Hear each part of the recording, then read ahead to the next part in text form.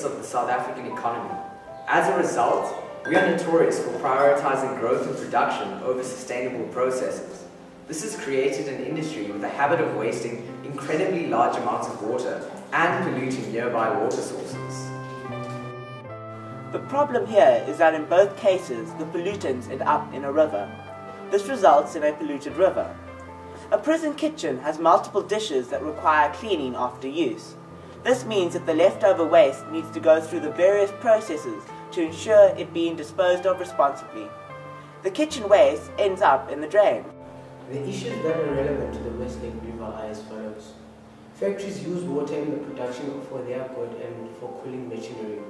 What this means is that using the water, they either release contaminated water back into the river, release heated water back into the significantly cooler river. The problem here is that either the water becomes contaminated or the heated water disrupts the oxygen supply and thus negatively impacts the ecosystem. Car wash establishments and restaurants use chemicals and greases respectively. This results in these commercial facilities needing a way to dispose of their used water. Polluted water runs into stormwater drains. Grease is disposed of through the drain as opposed to being disposed of by a professional company. Monetary penalties and water efficiency rewards will incentivize responsible usage of the river water and responsible disposal of polluted water. Waste storage units for disposal by professional companies is also a solution, and this works in all scenarios. Encouraging maintenance of piping and drainage system to ensure that water does not leak into the river. Chemical discard sites to ensure that contaminated water isn't treated as normal water and released into the river. Agriculture is one of Cape Town's major sources of income. This results in less concern about environmental repercussions and more concern in maximizing profits. While the effect of agriculture in our water table must be limited, we need to spare thought for the jobs and money it generates for the city. In agriculture, farmers in the mountainous regions of Cape Town who tap into the rivers as a source for irrigation use this water, by and large, irresponsibly. Excessive amounts of water are used to irrigate plants which run off and are wasted.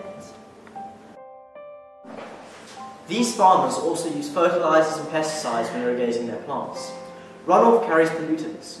Fertilizers which run off cause nutrient enrichment of rivers and therefore eutrophication. Pesticides which run off could cause contamination of our water sources. Plantations are planted to face the sun and not the gradient of the land increasing erosion. This, along with the excess use of water, causes sedimentation and silt build up due to erosion, encourages reed growth and requires maintenance to ensure the maintenance of the river's hydraulic capacity and water pressure so that water availability is greater downstream. Agriculture is an important part of the income of Western Cape, specifically, and thus the problems of excessive usage and pollution are not easily solved. Over time, we will need to see a paradigm shift where proper farming practices are valued over increasing profits. A possible solution is the advocacy of responsible farming practices by encouraging the installation of micro-irrigation systems. Approximately 60% of water used for irrigation is wasted. Micro-irrigators, such as drip irrigators, can be more expensive to install, but can also be 33 to 40% more efficient, saving money and decreased operational costs in the long term, and carrying water or fertilizers directly to plants' roots. More precise doses of fertilizers and pesticides also save money, can improve crop quality, and prevent excesses running off into rivers.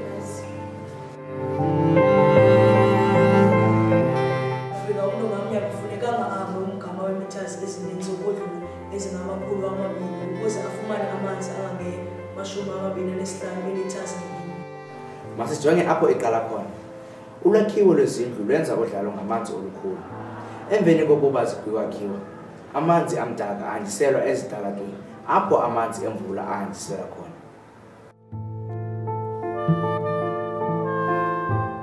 But what happens afterward is also important. Households with adequate water are prone to wasting it. Those without it have to suffer with water they cannot store because their buckets don't have lids.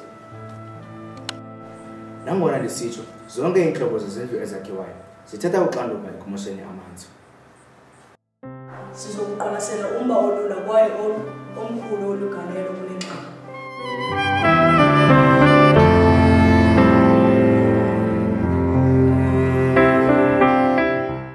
As was seen when we went to Westlake, the back of the mall led through food and detergents from restaurants. They added nutrients and waste overran the area with the growth of reeds. Kwalanga amakhaya amaninzi kufuneka afolele amanzi kwiimpompo zamanzi ezingacocekanga. Zithatha ixesha elide xana zimoshakele ukulungiswa ezi mpompo. Enye impompo yathatha ixesha elingangeveki ezimbini ukulungiswa.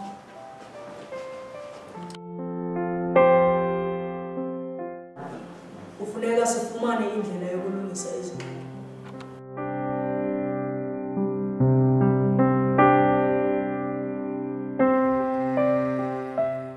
One possible way is to build enclosed areas around the taps, so while people are filling up, they don't have to worry about dirt getting in. Is this enough though? Water is the substance of life, which is how I would have introduced the topic if it wasn't so serious. The solution which I would like to introduce is taking natural detergents and packaging them in reusable or biodegradable packaging and using youth groups to distribute them in their community. And whilst they do so, collect recycled material from their homes so that they can offset the amount they receive against their accounts, thus promoting less damaging cleaning practices and also promoting entrepreneurship amongst young people.